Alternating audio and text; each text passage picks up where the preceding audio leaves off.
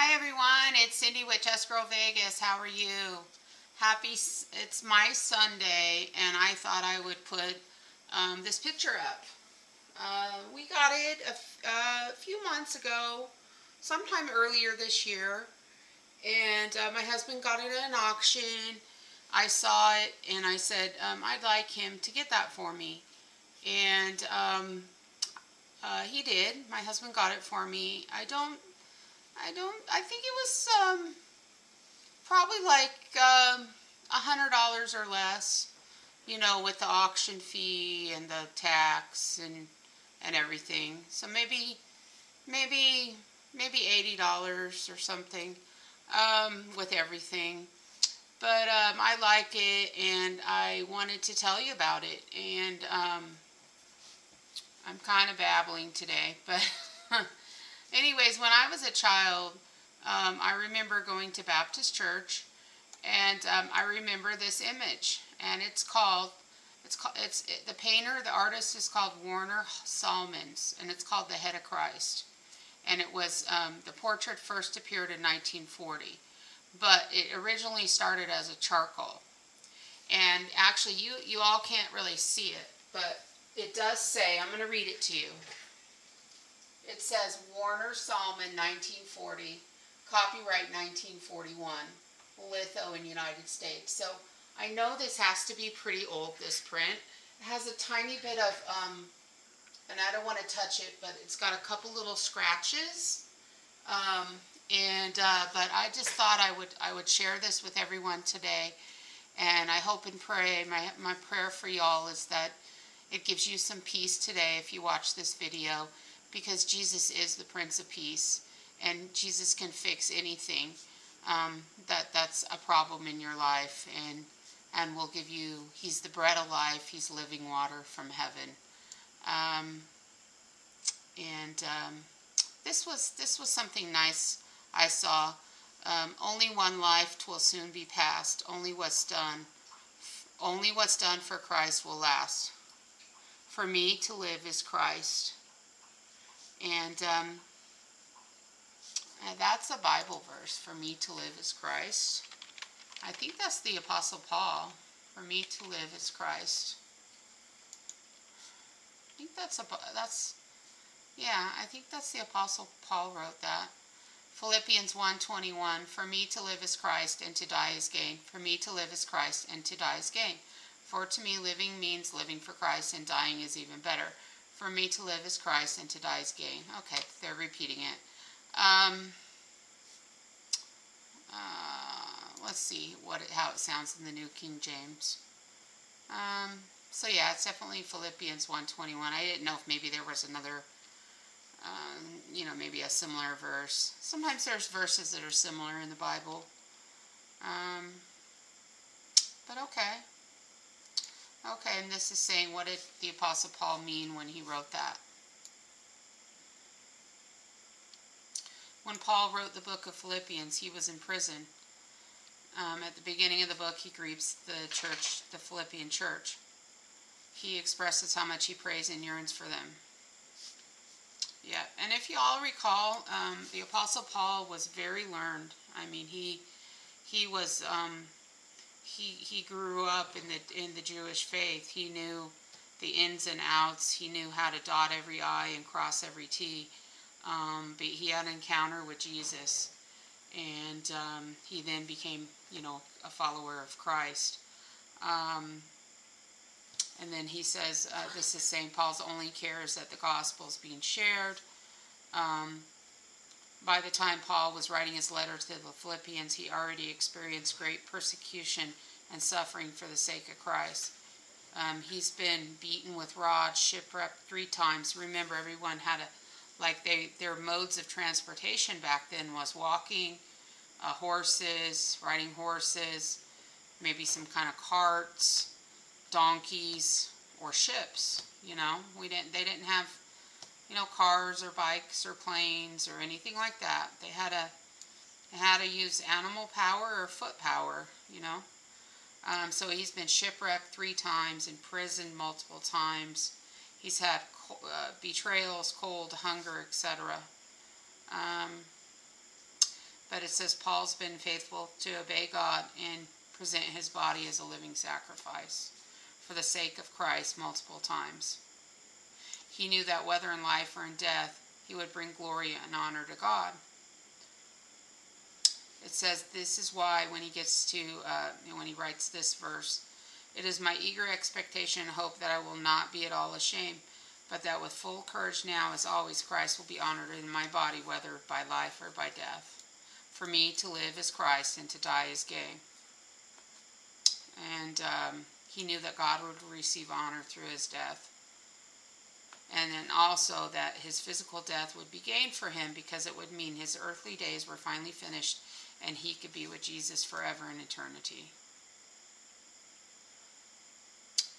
Yeah. Yeah. So anyways, getting back to all that, when I was a child, I remember the church we attended, there was a picture like this in the corridor. And I remember seeing it and contemplating it as a child that was, 4 or 5, 6 years old or something, just kind of looking at that picture and I guess someone told me that's what, that was Jesus, or somehow, it's a representation of Jesus. So anyways, it's been a while since I'd seen this picture of Jesus. My husband was raised Catholic, and as you know, if any of you all go to Catholic Mass or church, you know that they have a lot of icons and artwork, and I just love that about the Catholic Church. I love seeing the depictions of Jesus and the 12 disciples and Mary and Joseph, and just I personally love that. Now, I was raised Baptist, and typically you might see a cross inside the church. You'll definitely see it like up on the building on the exterior. You might see one inside somewhere. You might see some prints or posters, but not too much of the statue type things. Anyways, I know my mom, where my mom and dad got married, that country church has lots of beautiful stained glass, and some of the Catholic churches have the stained glass, as do other churches around the world.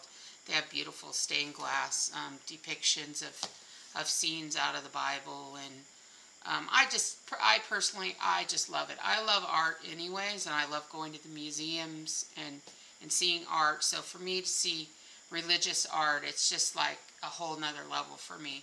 And so I just wanted to show you the head of, and so this painting is called The Head of Christ, and here it is. And I'm going to keep it up for a while. I don't know. I'll probably change it around because I have some other stuff I want to share with people that may watch this channel. But it's a beautiful, and it looks pretty old, the painting, the lithograph. And so this person's from Chicago that painted it. And it says that he first did a charcoal in 1924, and it was called The Son of Man. And it was so popular that they asked him to paint it as an oil painting, to kind of mass produce. And that's what it ended up looking like, the oil painting. And that it has yellow and brown hues.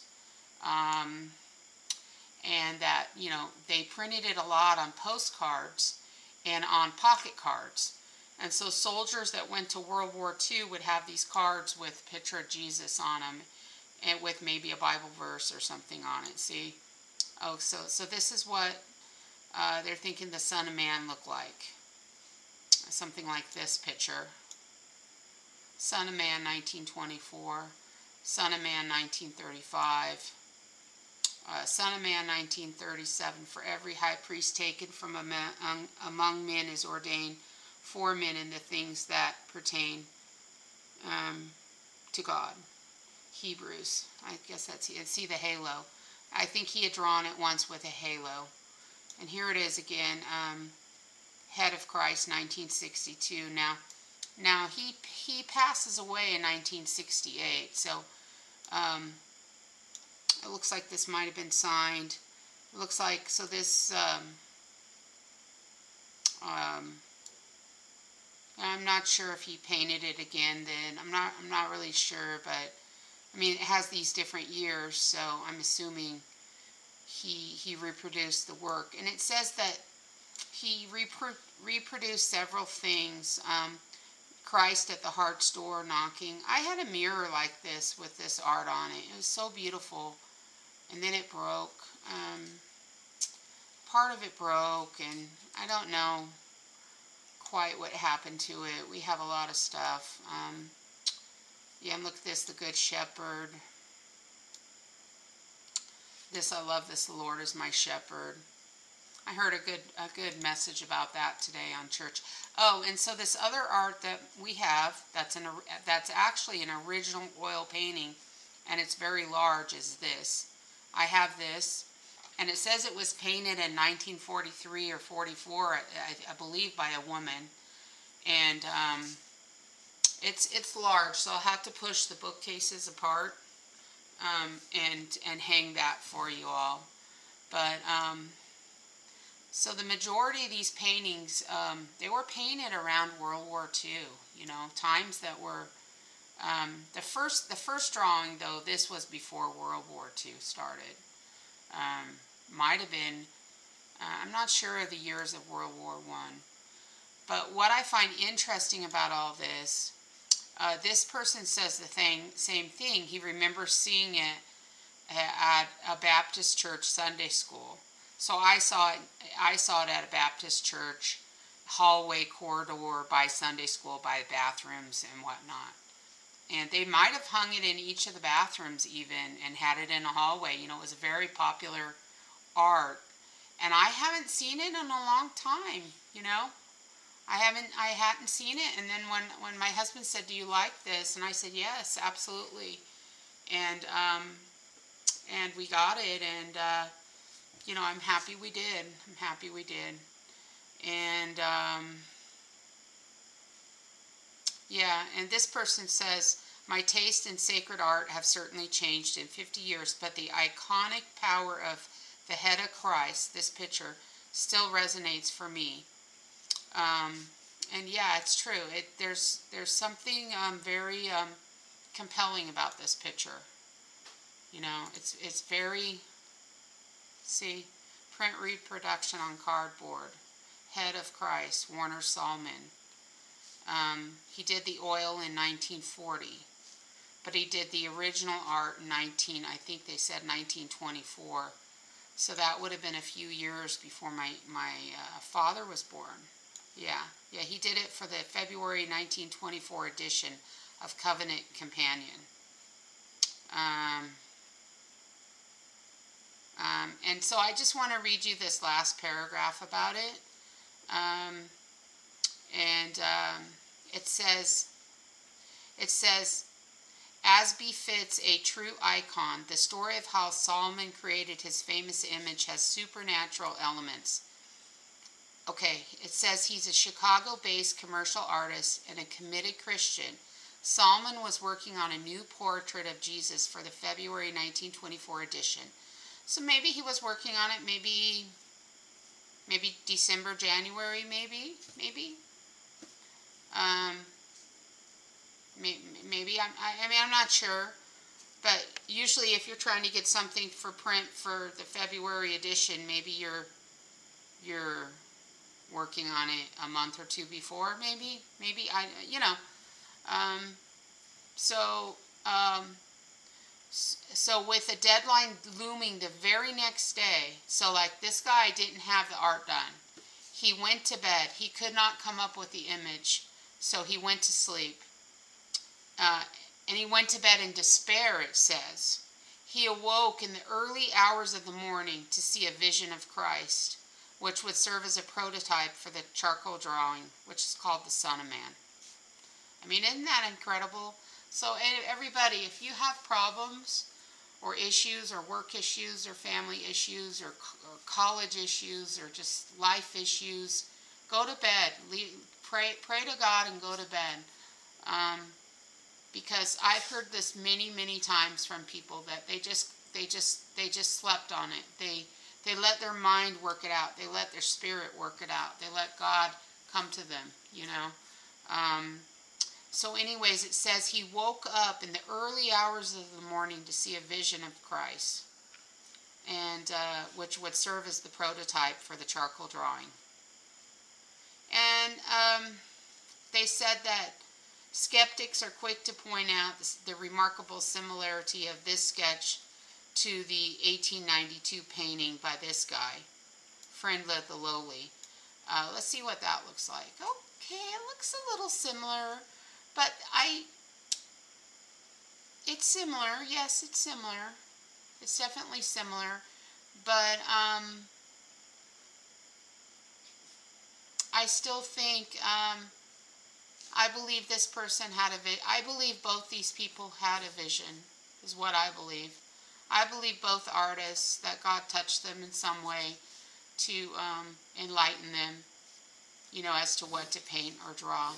We also have that girl that paints, the art of Jesus.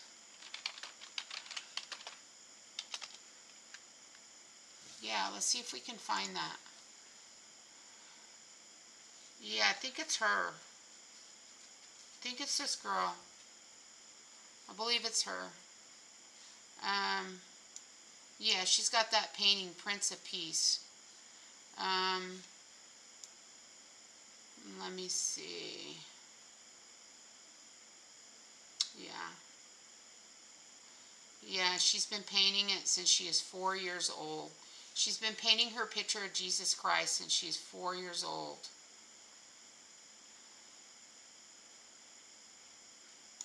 Let's see. Her Prince of Peace painting. I guess, yeah, here it is. She recovered the work. Yeah, the piece disappeared, mistakenly sold, was kept out of the public eye for 2 decades. Wow. She got it back. So she's had this vision of Jesus in her mind since she was 4 years old.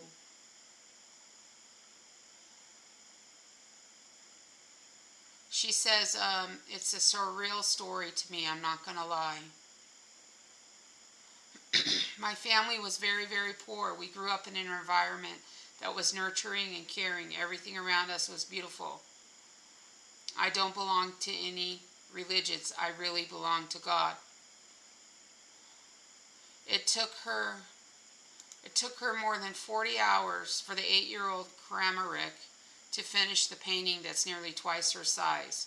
Thousands of copies have been sold around the world. Now, years and hundreds of notable paintings later, she told us Prince of Peace is still her most recognized work. The original is now returning to view after it was taken by an agent and sold by mistake. It spent years in the dark. It was wrapped up underneath the stairs for many years. It was recently recovered by her family and sold to a private collector for $850,000. It's not the sale that's putting a smile on Kramarik's face. It's the timely gift of light. That was a Christmas present to me. It was amazing to me to be able to see into this light again after so many years. Love is so powerful. It will show up on time to people who need it most. So she has a similar picture as well of Jesus. Yeah, just beautiful. What a beautiful picture. I mean, and she painted it when she was 8 years old. Age 8, she painted this picture. Age 8. Akiani, age 8. So she was given a vision. Just beautiful. All right, so with all that said, again, I hope you all have a really great week, and I hope you enjoy looking at that. I'm going to keep it up for a while, and it said that millions of pocket-sized reproductions of the image were distributed by the Salvation Army and the YMCA to American soldiers in World War II. He would redraw this special portrait at least 500 times before live audiences in evangelistic chalk talks around the country. And they made a postcard. Interesting. Interesting. Nice. It's just beautiful. It's so beautiful. And it almost looks like the eyes are green after seeing the Prince of Peace art from the girl. Sallman, 1962. He did this a few years before I was born. Just beautiful. It's just beautiful, everyone. Yeah, I need to save this image. I'll put it on my thing. Sallman, Head of Christ, 1962. Hopefully I spelled it. Sallman, Head of Christ. Let's make sure that's what it's called. Yep, Head of Christ. Okay, now, getting back to my chess. I played a game. I did win. And I'm going to do a quick review of it. This is the game I just played today. Just show you that I just played it. Let's see what my win-loss is lately. So I did win it. I lost this match a few minutes ago. I lost this match about an hour ago. Hour and a half ago, maybe. Struggling a little bit. These are my last 5 matches. That was a draw. I ran out of time. I would have won, but I ran out of time. I lost this match. I won this match. Lost this match. Won this match. And my opponent just resigned on this one. But we'll go into it really quick.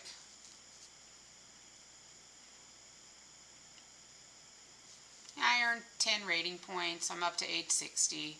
Got to get back over 900. Yeah, I want to get back over 900 the next couple days. If I can. You know, it'd be nice. I had one great move. No mistakes, no blunders. I tend to be winning my matches when I'm not having mistakes or blunders.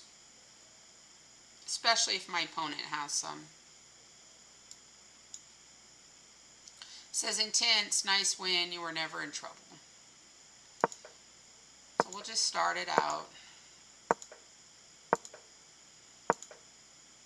Yeah, I should have brought the knight up for the 4 knights, but the opening is Petrov's defense 3 knights.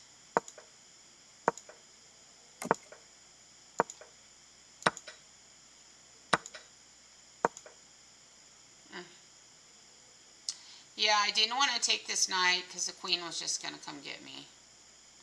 Alright, oh yeah. I kind of want to, hold on, okay? Hold on, I want to do this 1 second.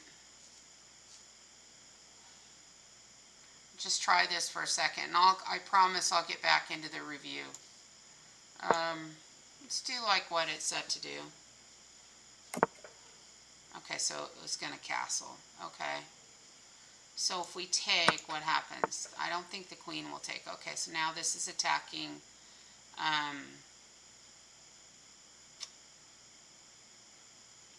It's attacking my queen. Where to go, what to do. Huh. What do you do here?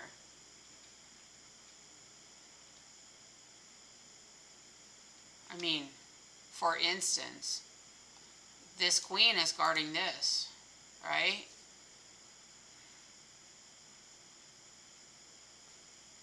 If I move this piece, the knight's going to take my queen. And if I move here, the knight's going to take my queen. I mean, I don't know why it wanted me to do this. Honestly. Why would it have me do this? I don't have any way to attack this queen.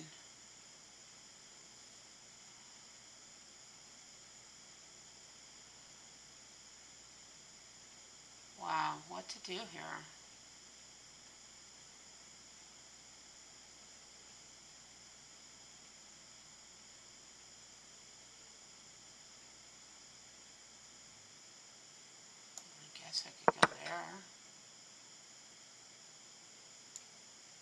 queen to b4 is best. Nice. Then you go there. Oh, I'm in check. Yikes. Yikes. That's a blunder. Okay, so I wasn't supposed to do that.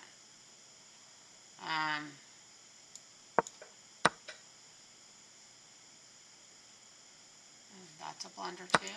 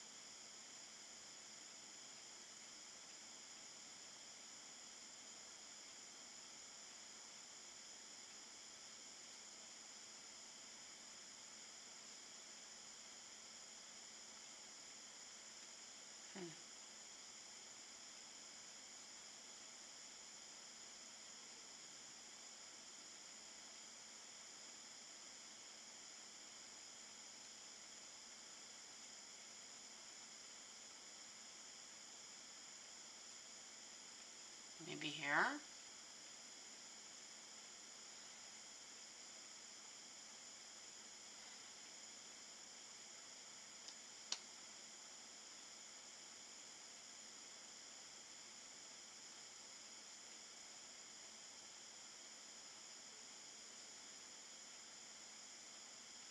Wow, what do you even do here? What do you do here?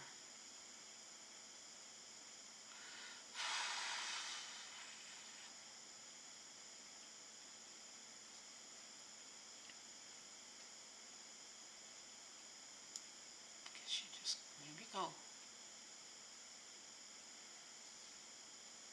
Yeah, you're gonna lose this.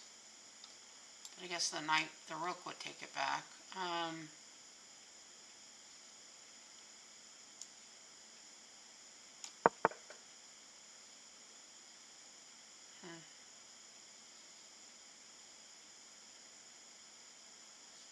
Saying c5 was best. So that's best.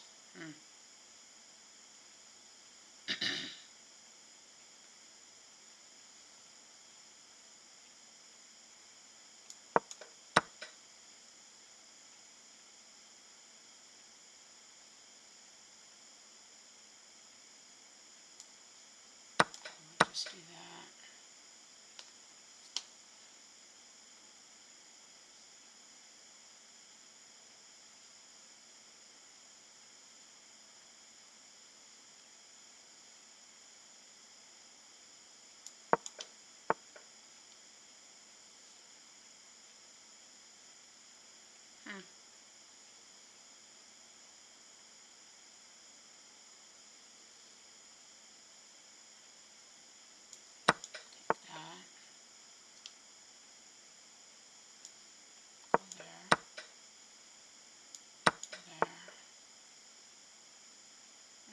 Don't like that.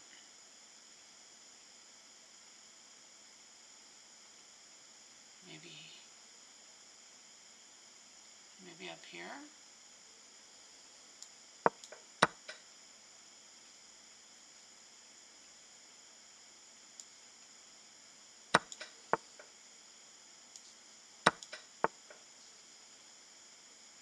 Yeah, I don't know how I can beat that.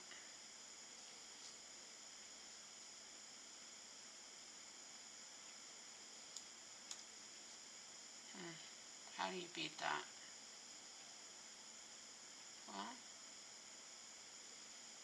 could put some pressure on right here.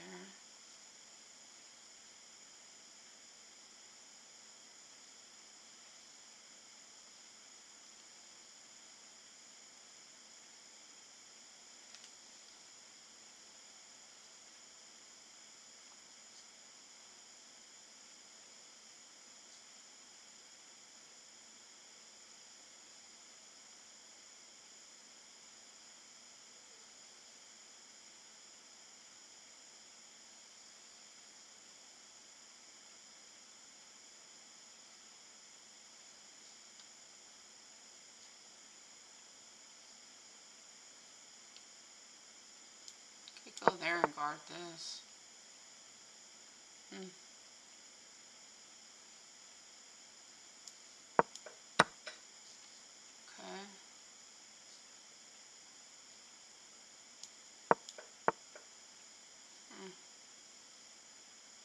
Too bad. Too bad.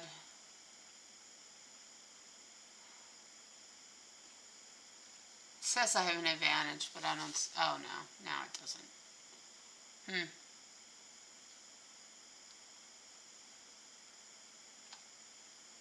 Well, I think you have to move this. Oh, now it's going to get both. Knight to b4 was best. Knight to b4. This was, oh, guarding this. Guarding it right there. Okay. Guarding it. Okay. Huh.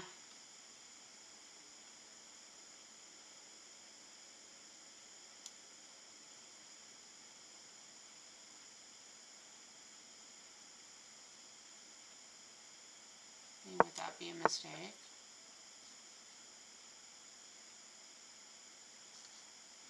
Yeah, didn't like that.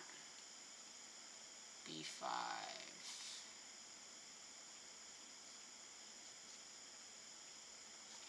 Alright, well, I don't really know what to do.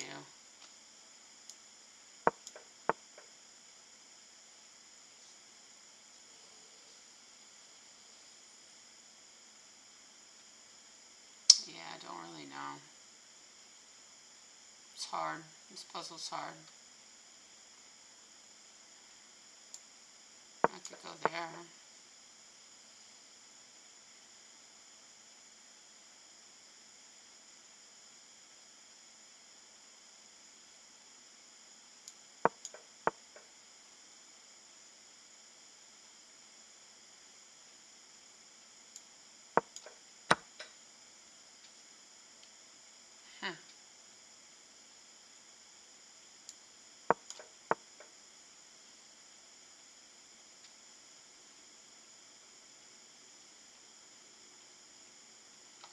Yeah, it's hard.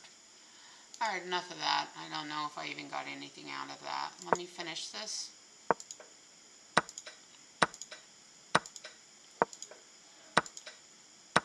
Yeah, that was my great move.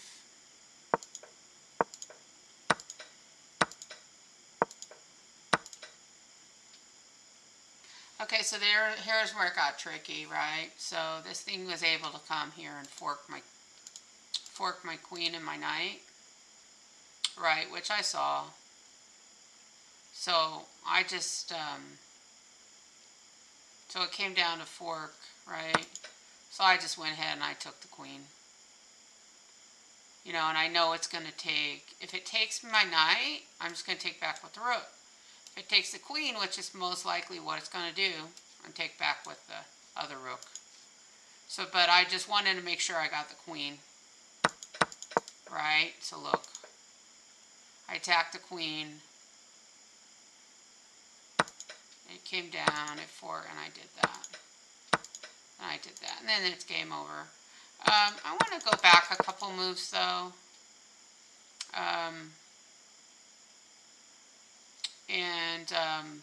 I want to do this move right here. Let's practice. Let's try a couple moves against 32. See if I can do anything.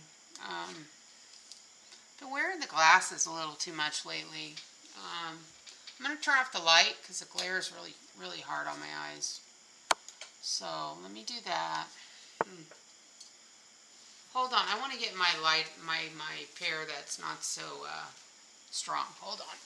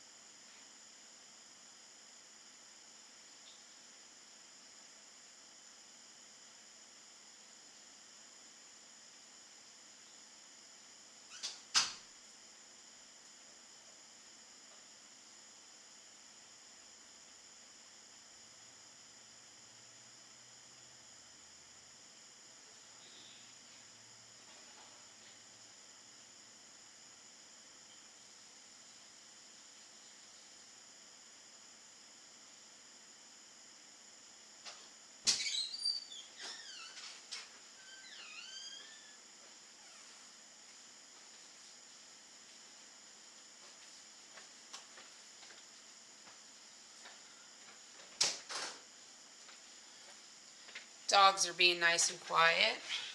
Oh, how'd you pedal? Okay. So I want to just, okay, so it moved over. Let's see, did White ever castle this game? No, White never castled. I castled, Black castled on move 5. Okay, so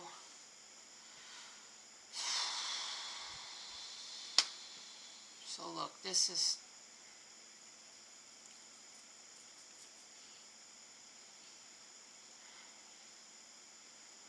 I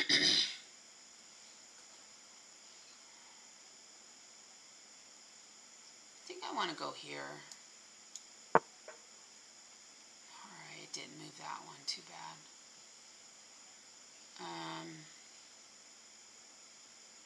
Said knight to d7 is best.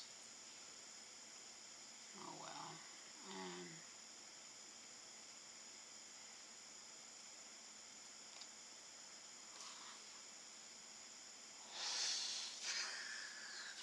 Yeah, this is tough.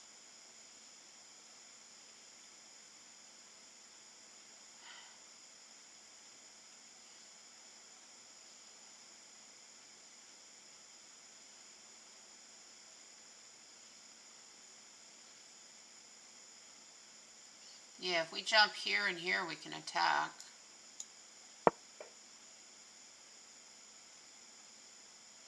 Does that change anything?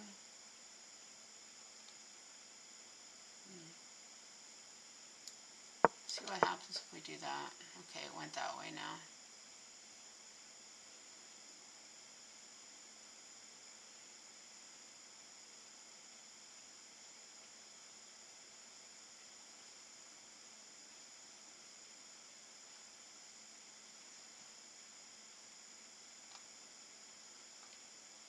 What happens if I go there? Oh, jeez.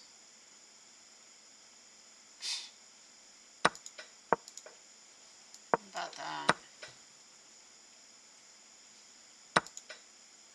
Got a pawn. It's attacking my queen now.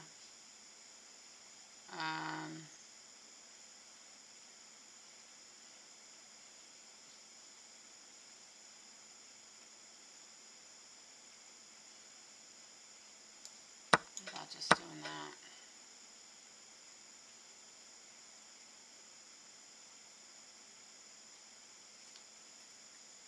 Yeah, it's pretty hard. Pretty hard against 32.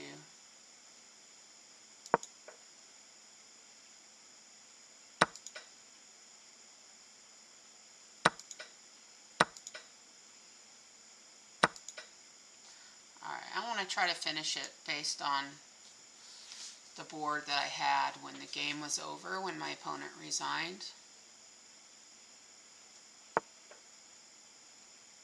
Okay.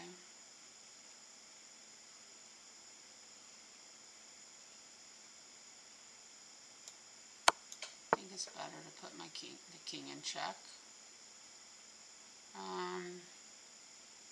And then just start developing these pieces. Get the pieces out.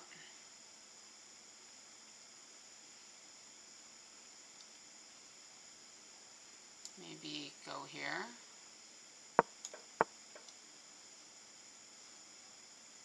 Okay. And then get these connected.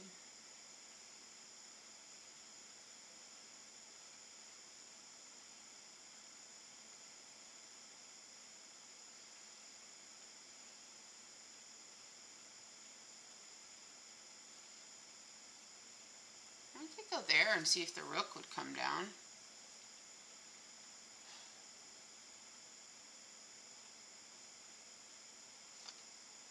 So if that goes there, how do I get... If I bring the knight to here, to here, to here, that's a check. Of course, this is in the way. How do you get this out of the way?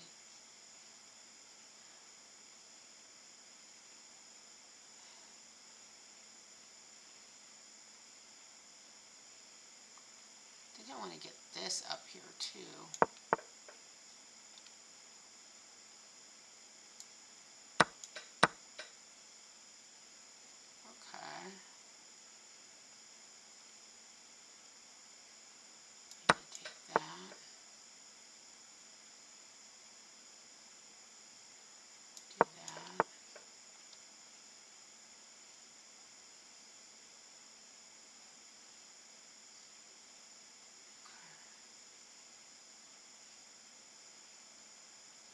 do this.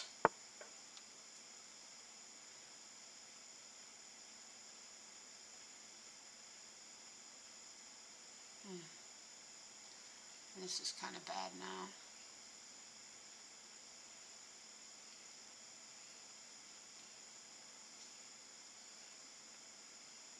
Yeah, I have nowhere to... Yeah, huh. This is a little bit of a predicament now. This endgame. Come here, G.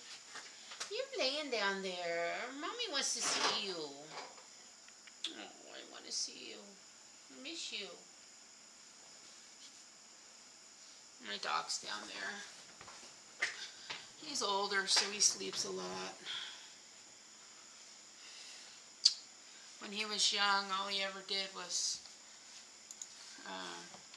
chase the ball.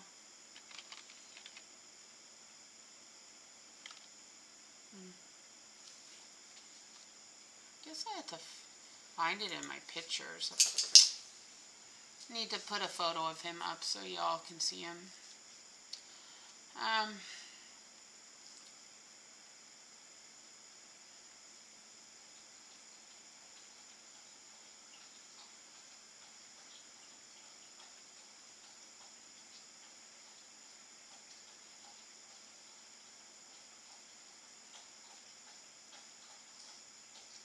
Yeah, I feel like I just I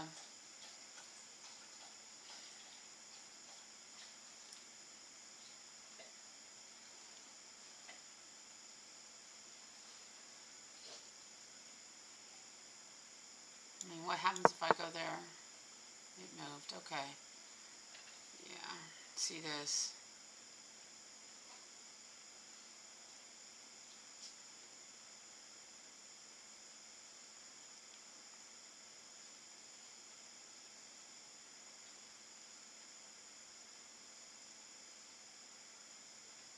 Yeah, I'm like in a really bad spot now. I need to reset this. Need to reset this. Let's try it again. Let's try to work on it some more. Let's guard this pawn.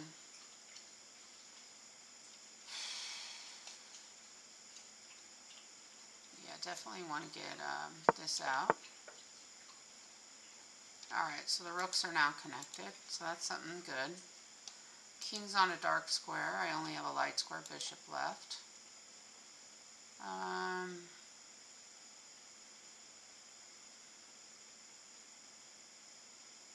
Yeah, these three pawns are pretty immovable right here.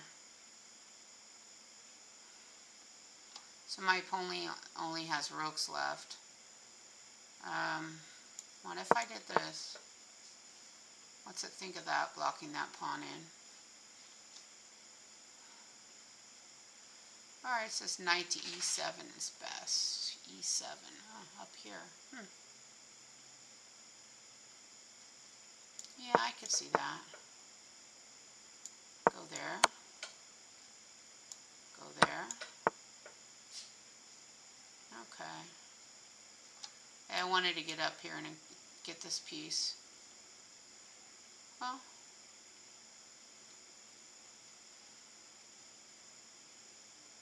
if I go there, that's check. 6 pawns.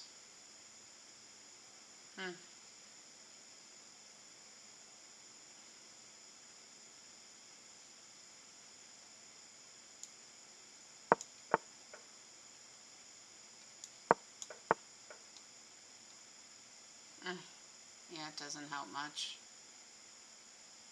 It's going to take this.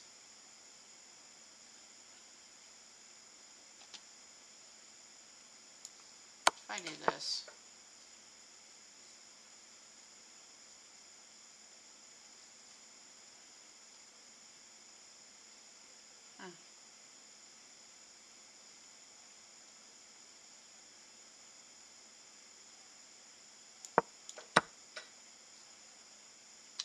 Yeah, the rook's just coming around, getting pawns.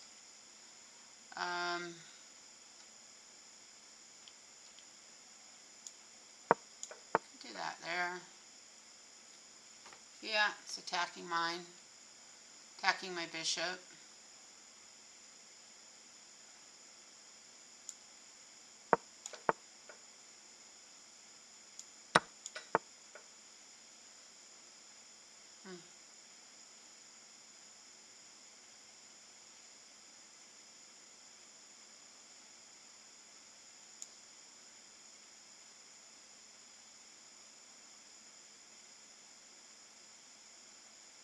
Let's go there.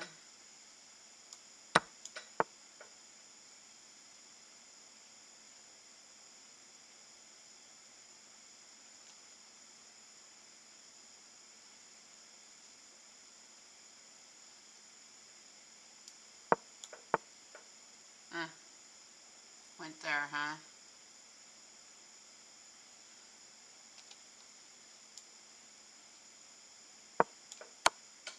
Huh.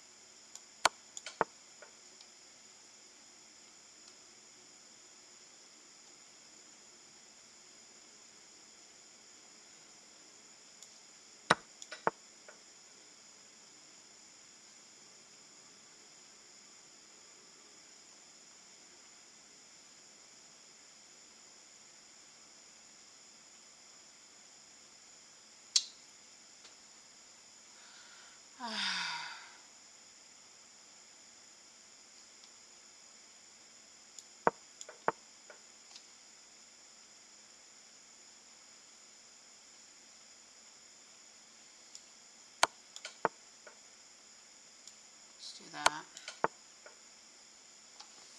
Okay, making a little progress. Mm.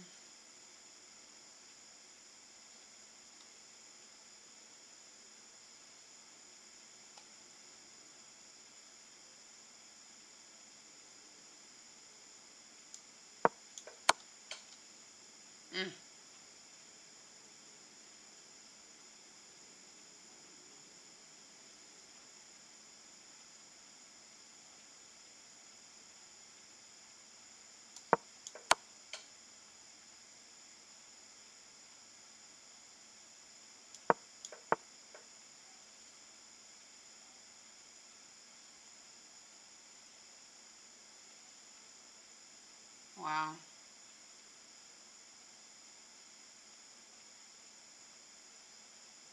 I have to go this way.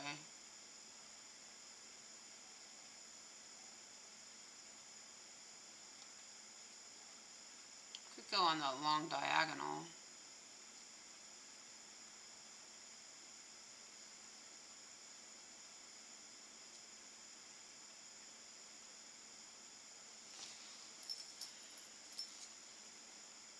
Huh, where to put this knight?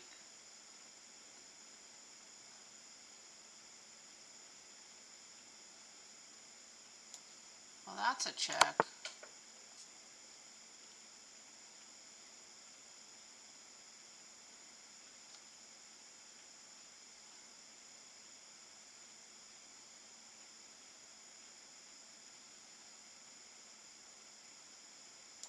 Okay, if it tries to come that way.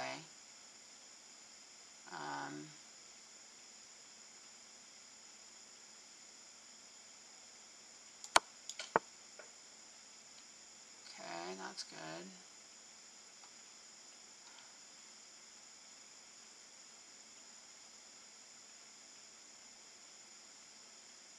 It's on a dark square. Wow.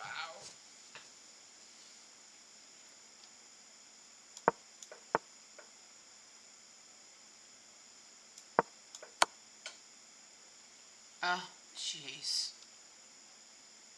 Wow.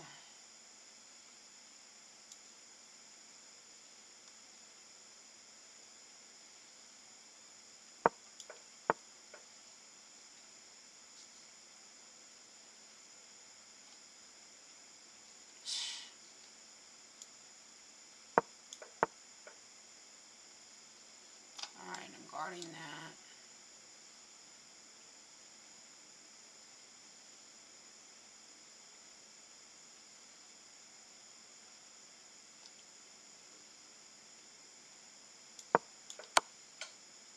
Ah.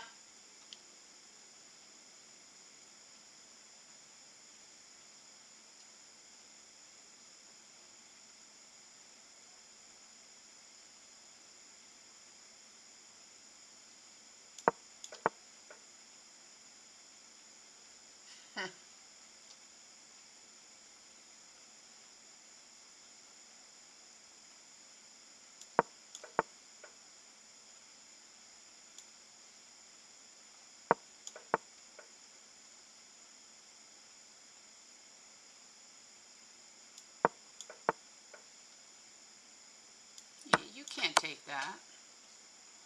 Oh, you're gonna take. Jeez. 32. Good old 32. 32 is hard to beat. Shoot.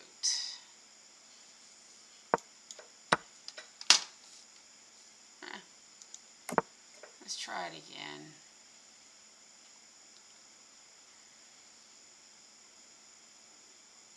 Let's try it again.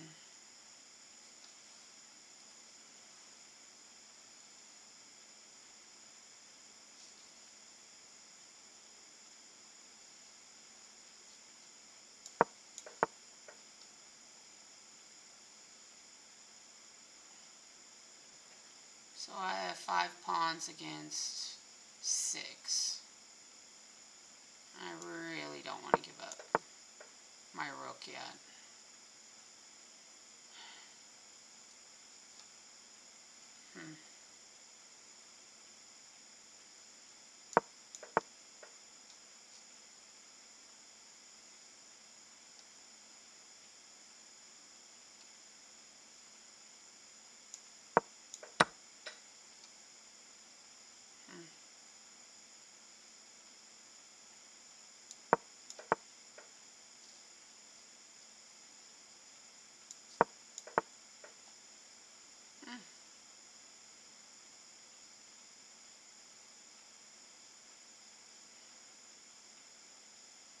Wow.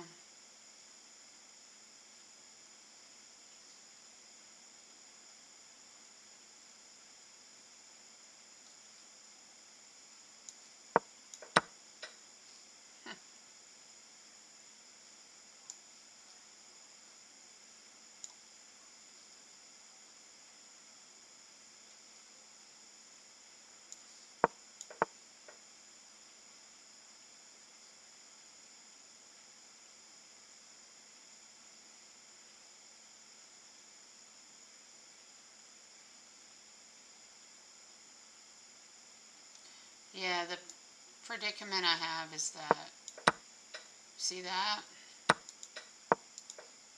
And then if I go there, I thought it was just going to drop down.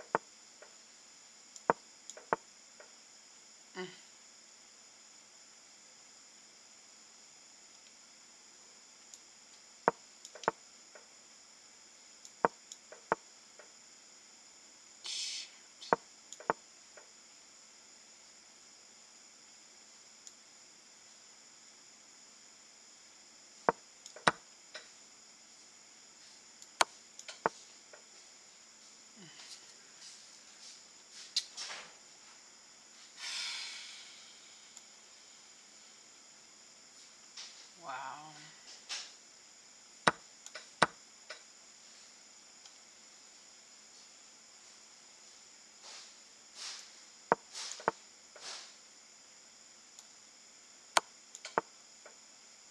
Goes right there.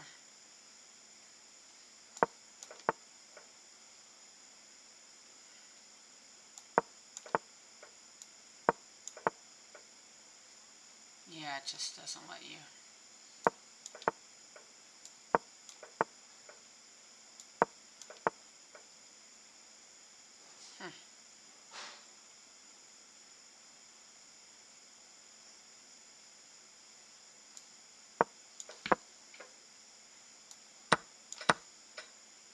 Yep, now you can never get up.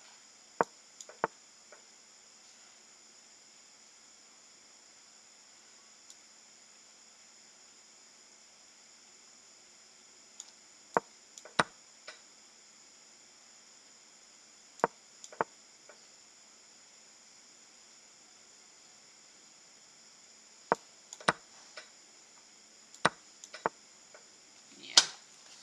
Wow, it's hard. It's hard playing 32. Anyways, I won the game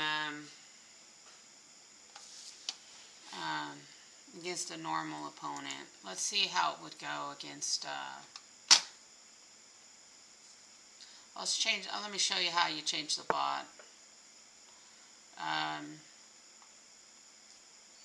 don't need the bot. I would rather do an engine setting. Let's do a setting 1200. Let's see if it's winnable at all.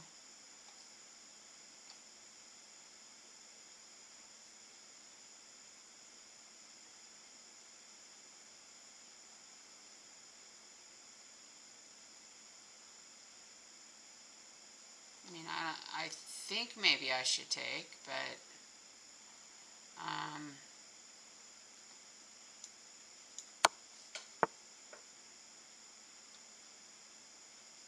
knight to c6 is best. Okay.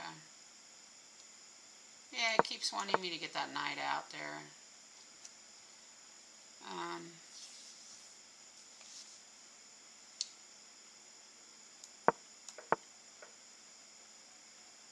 Oh, that's going to try to take that.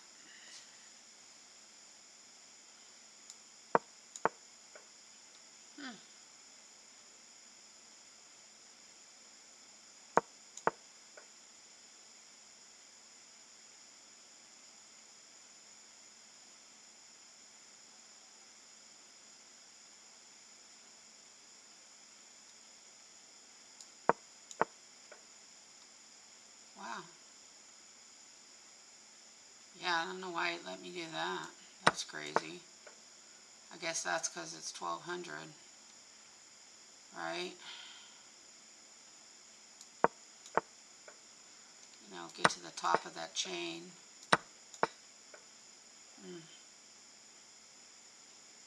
Yeah, I don't want to get surprised. So I need an escape square. Go there. Oh no, I don't know which one to defend. So I think I have to move the knight out of the way.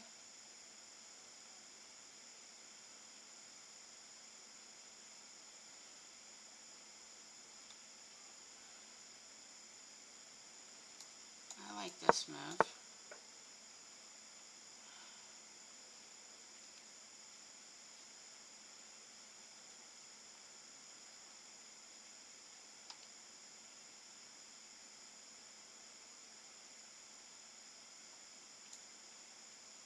I'll just go there.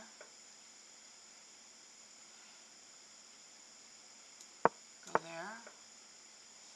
Yeah, I wanted to go up here. Attack that way. What to do? What to do?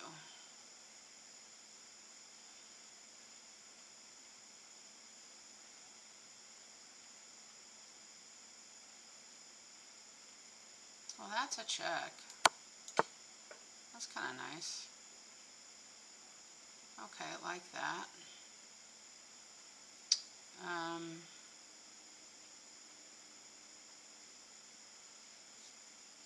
Okay, black to move right. I'm black. Yeah, so just going here.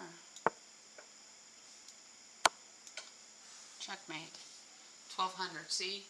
But that 3200, man, it just it gives you head pain trying to practice against it. Alright, enough of that. Let's do a couple puzzles.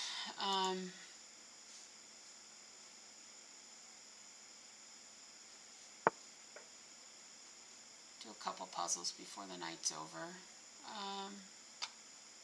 So the knight's attacking my king, my queen, my white queen. It's white to move.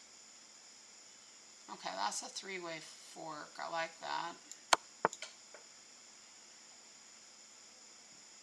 I think you want to just take the queen and take this. But you'll lose your knight. Do you want to take that? Or move out of the way? Normally it's just, nah. Instead, move out of the way.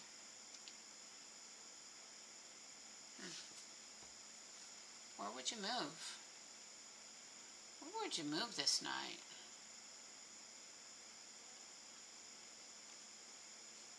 Yeah, this is interesting. I'll maybe just take with the king. No? Okay. Definitely interesting then. I mean, why would I go here? I'm just going to get...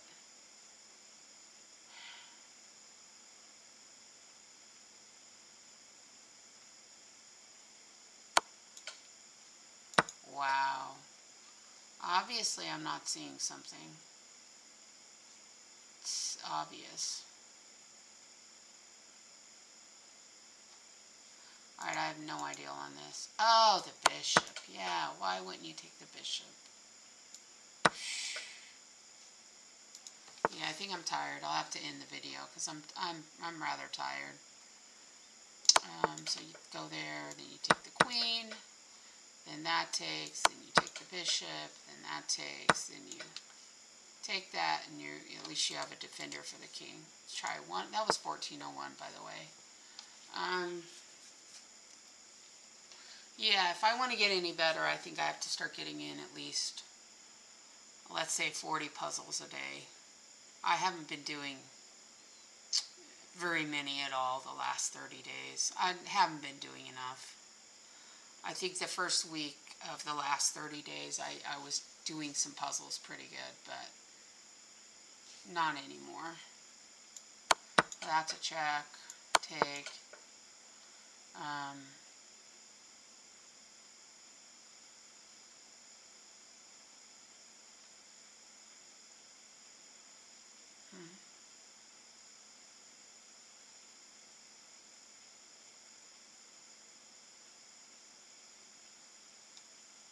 I think I would take this.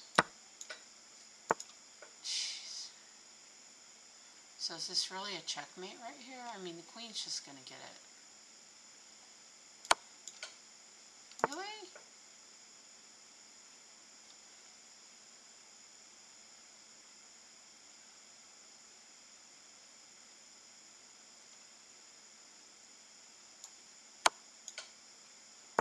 Come on.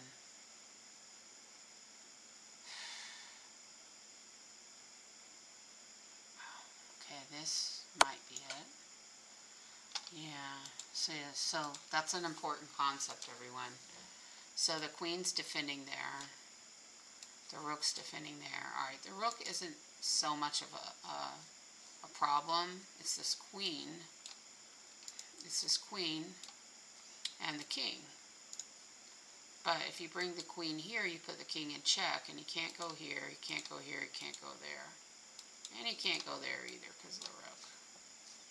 So let's try that one more time. Check. Take. Guarded by the queen. And instead of going up all the way, or down, we just bring it to here. And that is really important, everybody, because I know I lost a match like that before.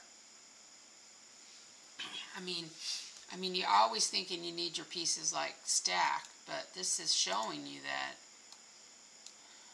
this is covering all of this. This is covering all of that, and this, you know. It's a checkmate, and nothing can stop it. So that's pretty darn cool. Alright, that's rated 1230. Try one more.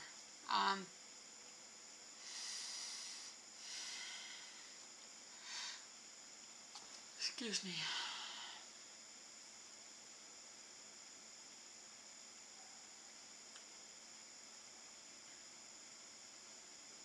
Yeah, this one's tricky too.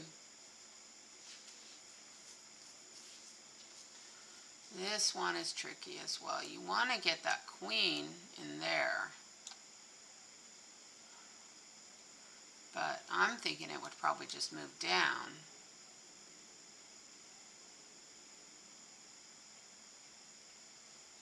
I don't even know on this puzzle.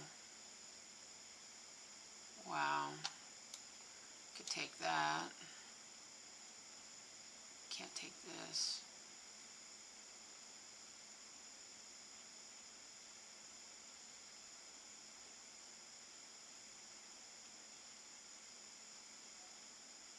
Wow. What to do?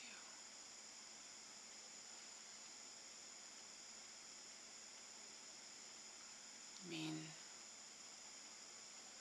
I'm pretty sure I'm going to get it wrong again. The other thing I'm thinking about is attacking there, but why wouldn't it just come down and put me in check? I'm already like on this line basically. I mean, I could go here, attack the queen there.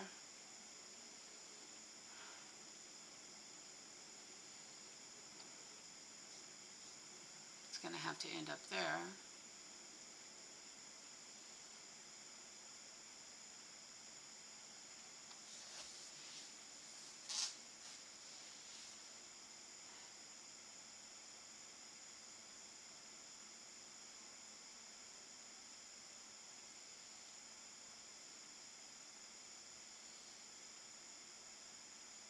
I don't even know.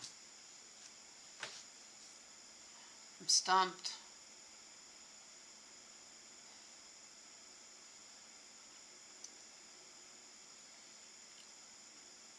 I mean, sometimes when you're in doubt, it's best to just, you know, take a couple pieces.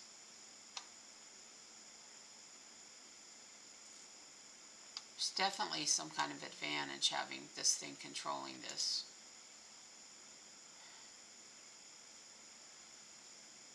But I sure don't see it.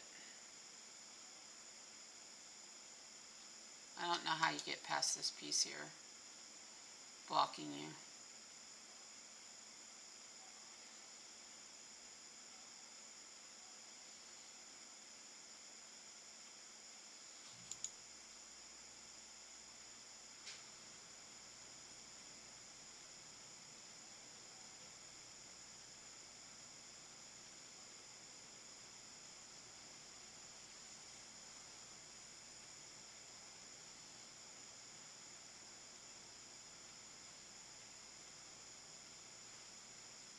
Well, I think what it is you push this up, this comes down, you go there. Yeah. Yep. Then you go here. Ooh, I'm amazed I got that right. I finally saw it after a few minutes. Here, check. Come in there. And then let's see how it ends.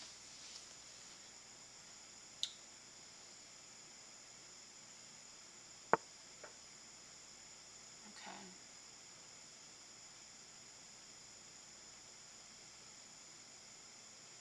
Wow, still hard. Still kind of hard.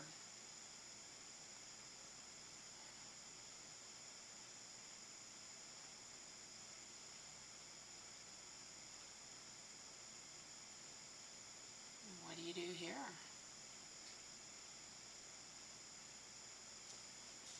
Bring this up. Alright, and then you go up.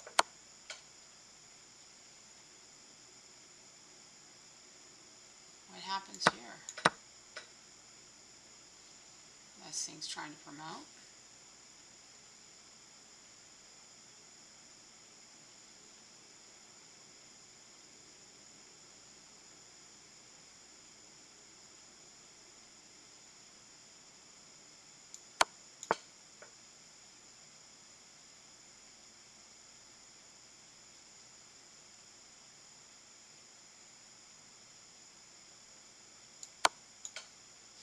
good. You got it right.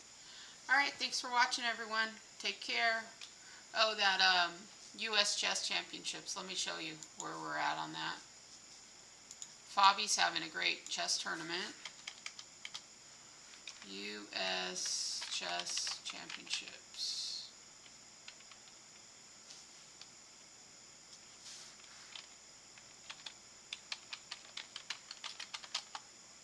Otherwise, we got to go to St. Louis Chess. Yeah, Jennifer Yu, I Chess Player of the Week. Favorite to take home the... Nice. That's a beautiful picture of her.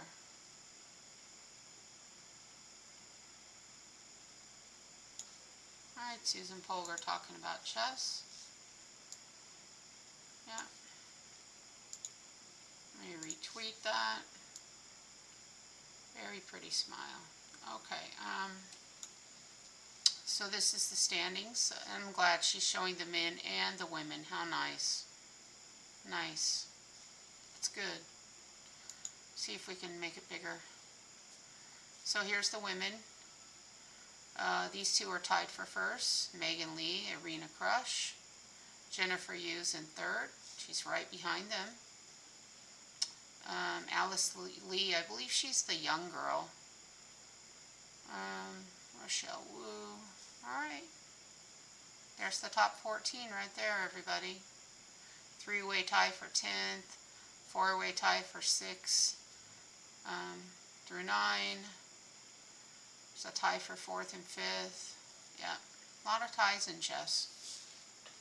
So, put a heart there. I want to retweet this. Okay, now let's go to the men's side. Here's the men's. Fabiano Caruana in first place. He's a game ahead of Ray Robson. And, Hans Niemann tied for 12. Is that right? I thought he moved up. This might be old. I thought he was doing slightly better than this. Yeah, I think he might be doing a little better than this. It says current standing, so...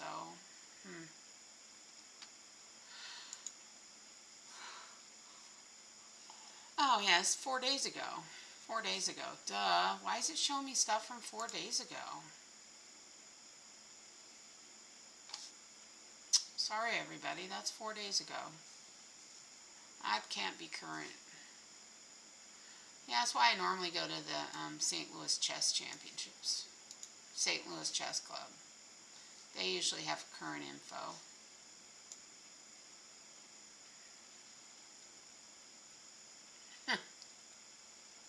Hans Moki Niemann. I'm either going to lose or I'm going to win. There's no in between. So what, you don't want any draws? Sometimes a draw helps you, but I guess he's just saying he wants to win. If he loses, then so be it, you know? Nice. Nice. Nice. Some of the players. Okay, so here's the current standings as of October 15th. I'm making this video October 16th. Here they are. Jennifer Yu. She has 7 points. Irina Krush, 6.5. Alice Lee, 6. This person, I can't say their name. I think they call this lady Begum. Begum. Yeah, I'm learning the names. Let's see what the deal is with Jennifer Yu, chess player. I was wondering how old she is. Let's see what it says. Okay, she's born, oh wow, she's only 20 years old. She became a women grandmaster by FIDE in 2018. And she's the 2019 U.S. Women's Chess Champion. Wow. Wow. That's great. That's really great. Born in New York. Her parents must be very proud of her and her chess accomplishments. I think she's a student, too.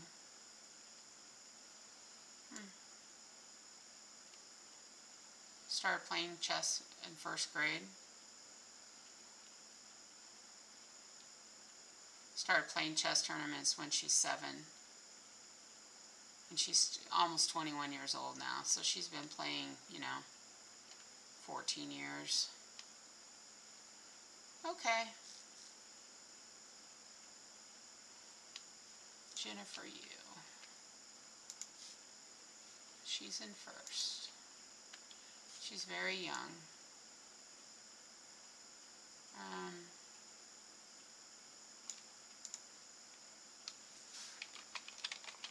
I think that's the person we saw the photo of a minute ago.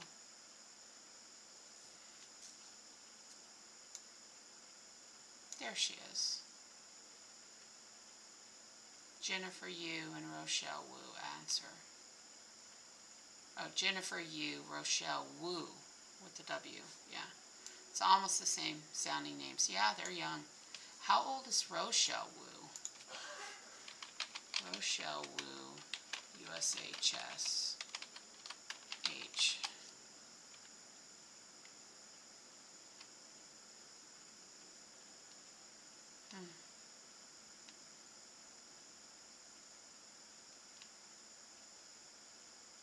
Okay. So she must be 16, so she's a little younger than the other player. Jennifer Yu. Okay, that's her. Yeah. Dang, $20,600 in prize money. U.S. Girls Junior Championship. You can win money as chess players. Wow. Huh. You really can win money playing chess. These kids can win it. Alright, children, boys and girls, get really good at chess. You can win money, you can make money and help your family, help yourself, help your family, Okay. Let me close out some of this. Yeah, they're young. Okay, and this is Head of Christ by Warner Sallman, artist from Chicago.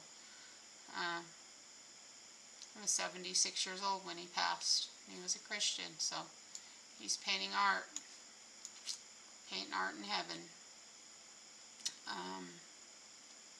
And I love this one, my favorite ones. He did this in '62. I love that. Wow. What an artist. Incredible. And he said he had a vision. He went to bed distraught because he couldn't, in despair because he couldn't think of what to draw, and he woke up and he painted it from having a vision. He had a vision of Jesus Christ. Beautiful. Incredible. He awoke in the early hours of the morning to see a vision of Christ, which would serve as a prototype for the charcoal drawing. Prototype. You all know what a prototype is, but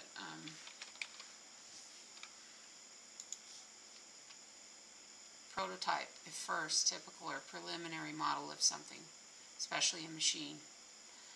Make a prototype, or an early sample. Yeah. Okay. Alright, let me close this out, close this out, close this out, close them all out. We got a lot of them. And Warner Sallman did the oil painting in 1940. I wonder how much he made in terms of money to have so many millions of copies of it sold. He had a patron, Walter Marshall Cluett. I wonder who he was. Okay, he went to the School of the Art Institute of Chicago. He was born in Chicago, passed away in Chicago. Wow. So, I always have this like tie-in with Chicago, everybody, because my dad was born in Chicago. It's like, wow, he could have known my dad's dad, He could have. Because my dad's dad was born in Chicago too. The family came, the ancestor before my dad's dad, he came over on the boat, I believe, to America from Germany. So my dad's dad would have been, I think this person would have been a few years younger, but they could have known each other. It's possible. You never know.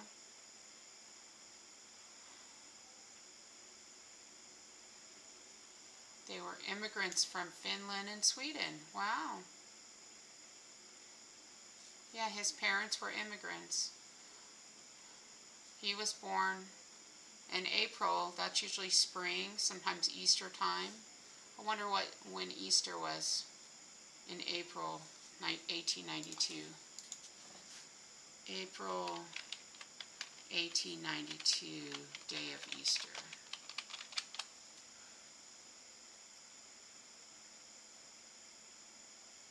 Wow, that's really special. This is important kind of to me because my son is born April 17th. Okay? And so this child that painted the picture of Jesus later in life, he was born approximately 13 days after Easter.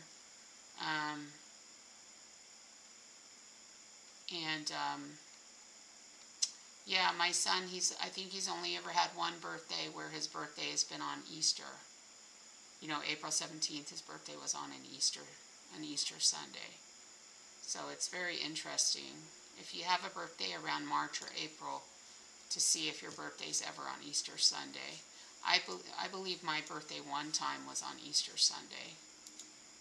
Yeah. Okay, I'm going to end the video here because I think my husband's walking in, but hope you enjoyed the chess and everything we've been talking about. And we reviewed the game. I did some puzzles. Oh yeah, I was going to show you the men, where the men are doing. Where are the men on this? Is it a separate video? Is it a separate? Where's the men's standings? I know why they're just showing the women. Show the men too. Yeah, that's old data. Wow.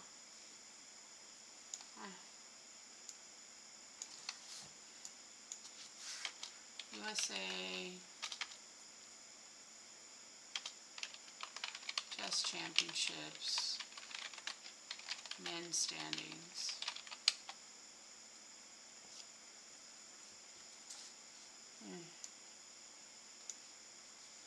Yeah, I know Chess 24 has it usually.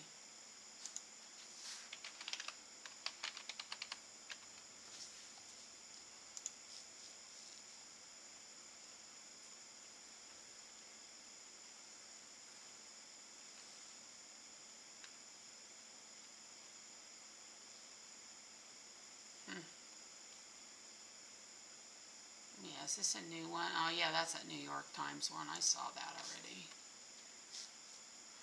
I'm going to focus on things going forward. I know Hans Niemann admitted cheating when he was under 18, and you know, like I said on a video, I think if he wants to do the right thing, maybe he should like take a couple months off of chess, and like over the board or online, and then go to some kind of counseling, and just try to get to the root of why he felt compulsed to cheat online, even when he was young. You know, just to explore the topic in his mind with a therapist, with a counselor, and work through some of those issues. He could take like a journey class at a church. He could, you know, he could do some one-on-one counseling with someone. You know, just about, you know, about it, get to the root of it, like, and I think it would help him for going forward. And he said he didn't do it over the board, only online, and you know, he needs to get to the root of that, why he felt the need so badly to excel and advance, and fast track, you know, his success versus just playing and earning the rating points and waiting a little bit for it.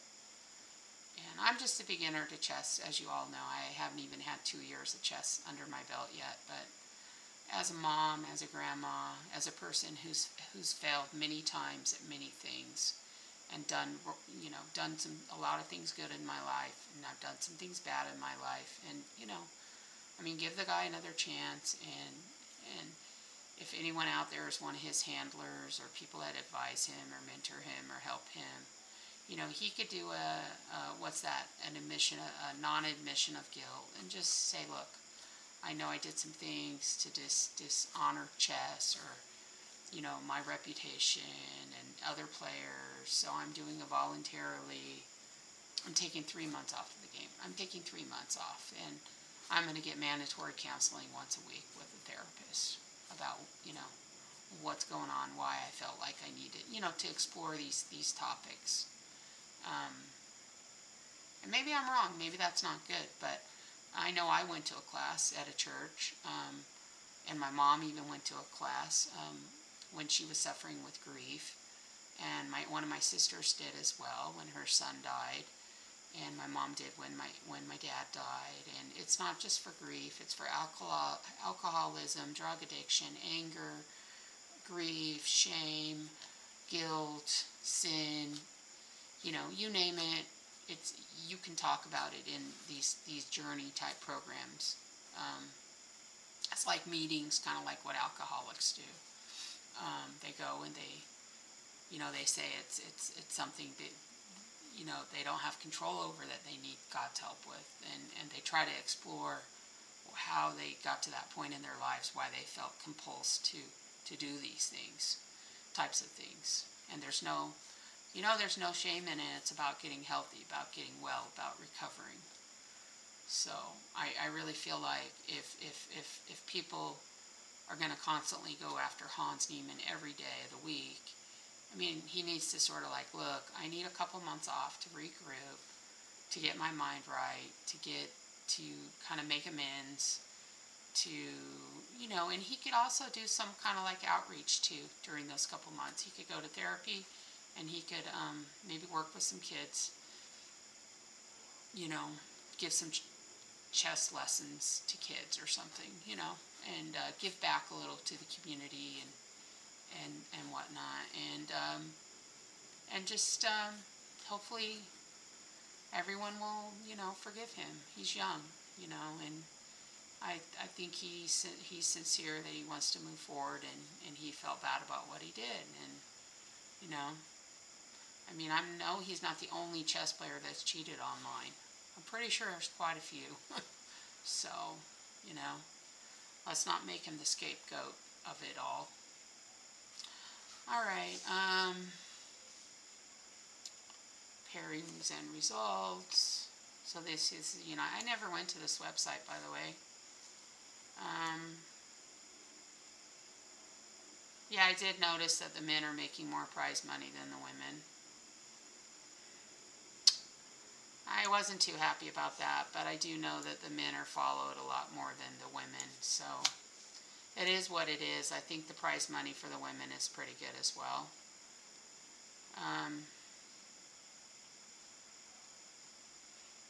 You can purchase tickets. Wow. Wow. Wow. So the 19th is the last day. That would be fun. I wonder if the tickets could still be purchased. It's too bad. Maybe next year I'll be able to go.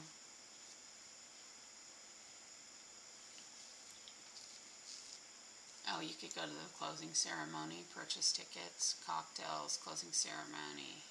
Oh, $25 a person. That's cheap. That's pretty cheap, everybody. You could see the closing ceremony, maybe meet a couple people. Huh. It's not bad. If you're a chess fan, Okay, it's not too bad. Okay, chess.com. It says the results. Let's go check it out on chess.com. Okay, this is pretty good. I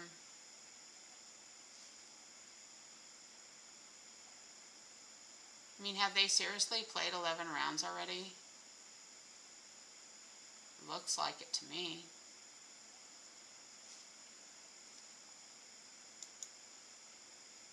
How do I get, okay, there it is.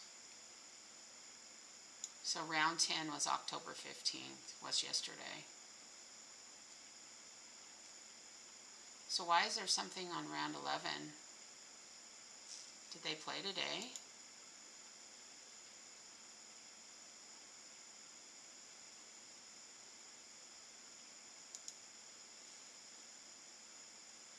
Yeah, I don't understand this. I don't understand this because I didn't think they played this day.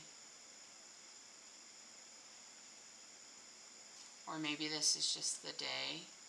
Day 1, this is day 11. Because maybe you have a bye. You have a bye. So he probably had a bye this day. See the byes? These are like there's no match for him that day. How would he have no matches on this day 7 and day 8 though? This makes no sense to me. Just doesn't make much sense. So are you telling me that everybody had one day where they didn't play? Right? Like, okay, so like Fabi doesn't play himself, right? And Ray doesn't play himself. And Awander doesn't play himself, so there's nothing there. But then every player gets 2 days off. They have 2 days where they don't play, every player.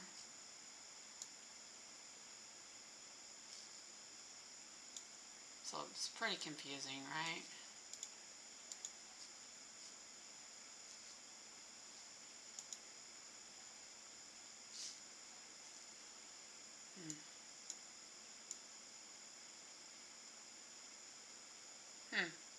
So there was only one single win on the 10th round, which was Saturday, and it was Hans Niemann winning. Okay. And Grandmaster Fabiano Corona and Ray Robson had draws, so they didn't have to play that day. Okay.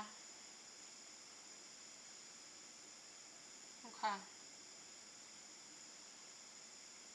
Very interesting. Yeah, very serious. So many young players. That's not a very flattering photo of him. You know, they could put a nicer looking photo, chess.com. I mean, why are you going to put one where he looks like, kind of like mean?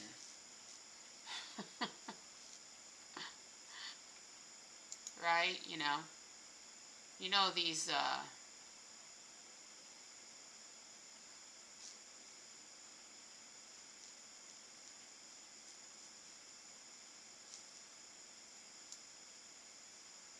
so Niemann's in 11th place with 4.5 points. And along with Wesley So. Looks like Wesley So to me. Yeah, Wesley So. Yeah, and Aronians in 12th. Christopher Yu. And whoever this is. Yep. Okay, gonna end it here. Thanks for watching, everyone. Bye-bye.